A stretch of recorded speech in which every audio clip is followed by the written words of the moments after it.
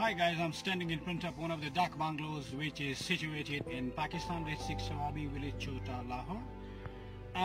Back in the past, when there were no motor vehicles and when the British officials traveled around India on horseback, in those days Daak Bungalows and rest houses were built specifically at about every 18 to 20 miles, where the officials would stop, take a break and then resume their journey. This bungalow right behind me is an excellent example of how the British colonizer tried to mix local building style, adapt to the local environment, and still at the same time remind the occupant of Britain and British values. This structure, to be honest, is still quite good in its condition, keeping in mind the time it has come across. It is about more than 200 years old structure.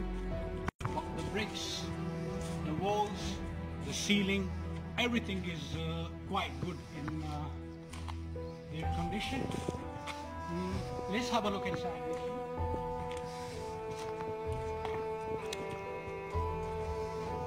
The ceiling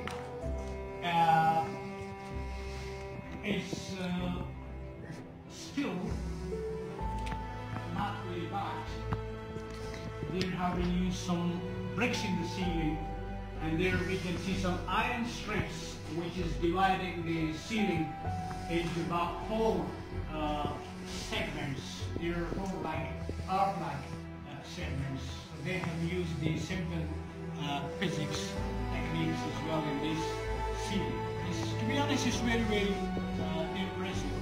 The bricks are still quite intact, to be honest, and they have used mud in the bricks. So these walls are quite thick ones, and to be honest, quite good in their condition.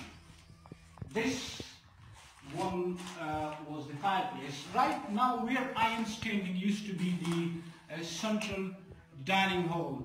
These bungalows, Daak Bungalows, were about from 2 to 4 bedrooms with a central dining hall. Right now where I'm standing, this is the central dining hall, and an adjoining servant room, a kitchen and veranda on both sides, on the front and on the back. I entered to this room from the back side. So this is the dining hall, and this room here used to be the kitchen. So they would prepare the food in the kitchen and then they will bring it to this central dining hall. This bungalow is about 3 bedrooms, and to be honest, keeping in mind the time, as I mentioned, is still very good, although it has been abandoned for about 70 years after the British left.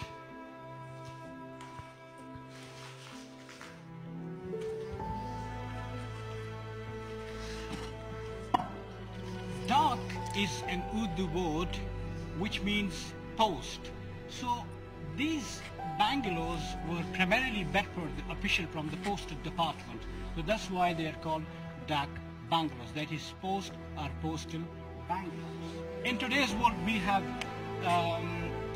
broadcasting, we have TV, we have radio, we have internet, we have mobile phones, and we can transfer information from one end of the world to the other within seconds. But in those days, in old days, they had nothing like this. So the only way for them to transfer information from one place to another was to travel on horseback.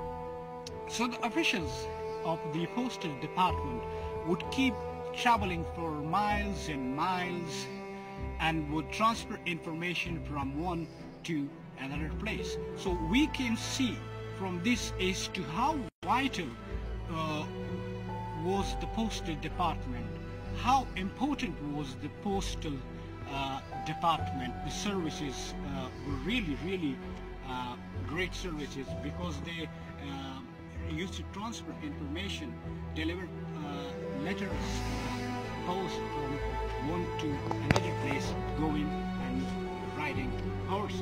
So these bungalows played an important role in those days, where the officials, the ones who would ride horses per miles, would stop in these bungalows, take a break, and after that they would resume their journey. Let's go around and have a look at this magnificent building.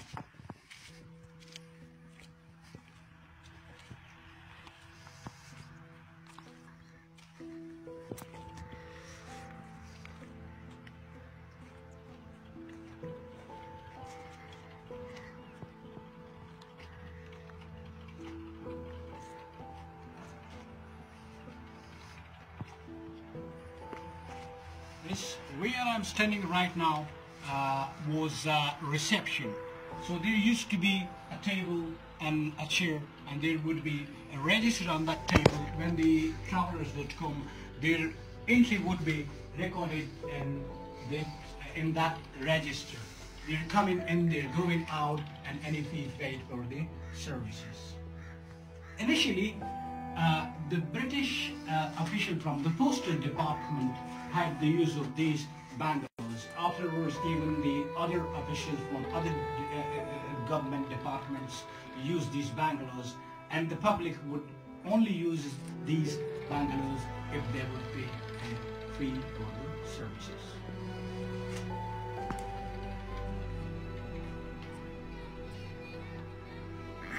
To be honest, it's very, very impressive. The partition of India delivered a major blow to the historic buildings of India. With time and modernity, these buildings, these magnificent bungalows, lose their importance.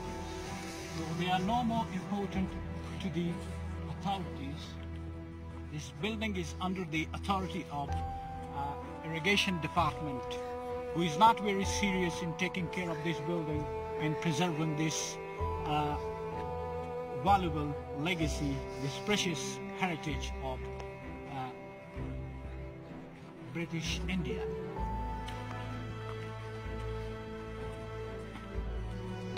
We need to the stairs going up here.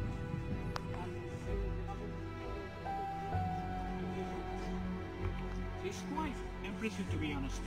It's on the off area, and there were no buildings all around for miles and miles. And it only place, this was the only bungalow.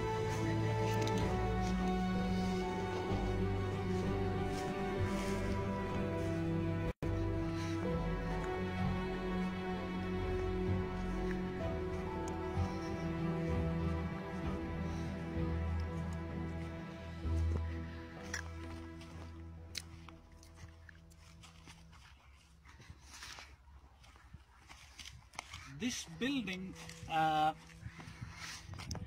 been the victim of neglect during just after the partition. This building has been abandoned since then. For the last 70 years, this magnificent bungalow has been the victim of neglect.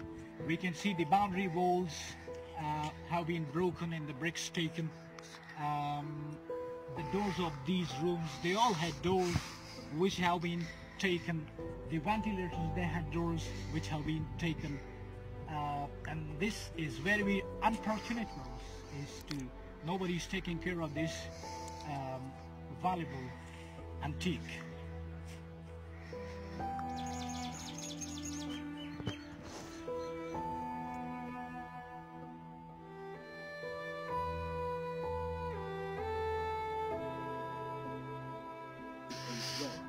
This building is, to be honest, very, very impressive. We can see the architectural techniques of the British Empire. Very, very impressive to be honest. This place is a bit open, so the air straight comes and goes into the ventilators. From all sides, the vents come, the air comes, and this circulates on the floor. Initially, these bungalows were built with local building materials by the local craftsmen who were familiar with local traditional building techniques for generations before the British.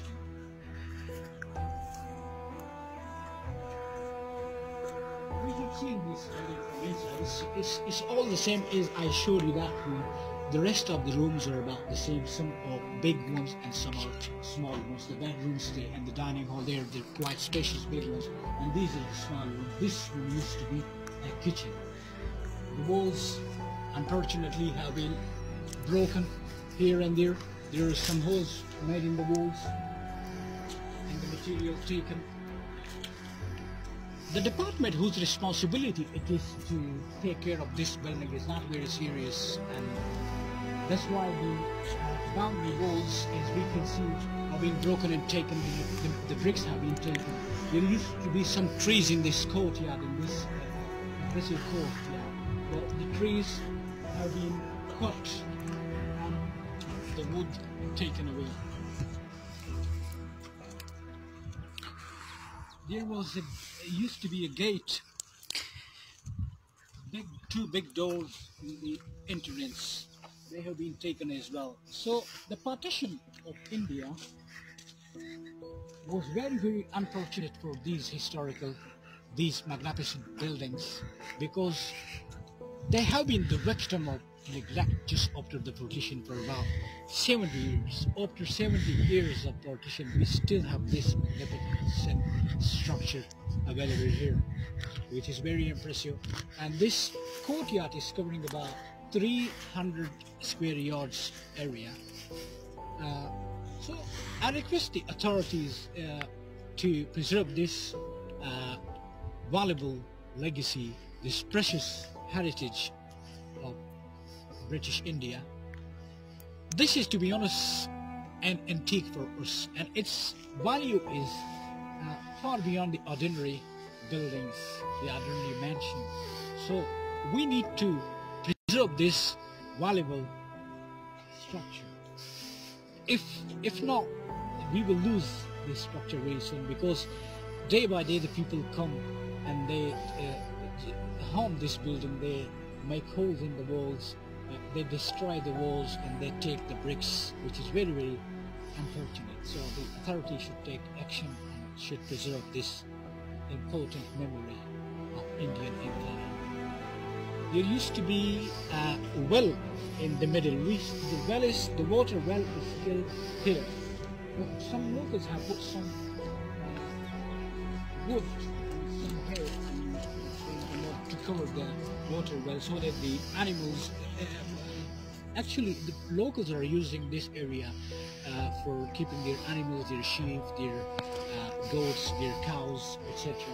So in order to keep their animals safe, they have discovered this water well.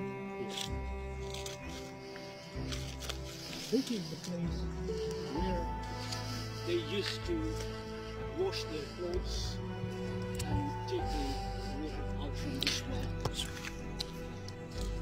This here, this side here, this down area was a swimming pool. So at the heat of the tropical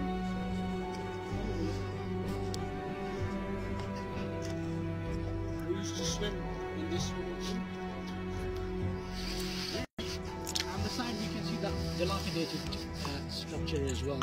That used to be a stubble, and on the side of the stubble there was a series of bathrooms, which unfortunately have been broken.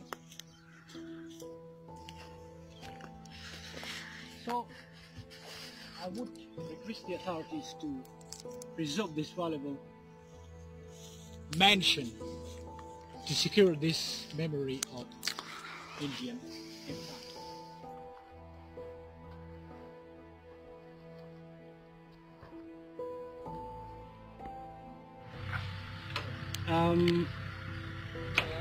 This Daak Bungalow is a kind of mystery for the local people. People don't have clear information regarding this structure.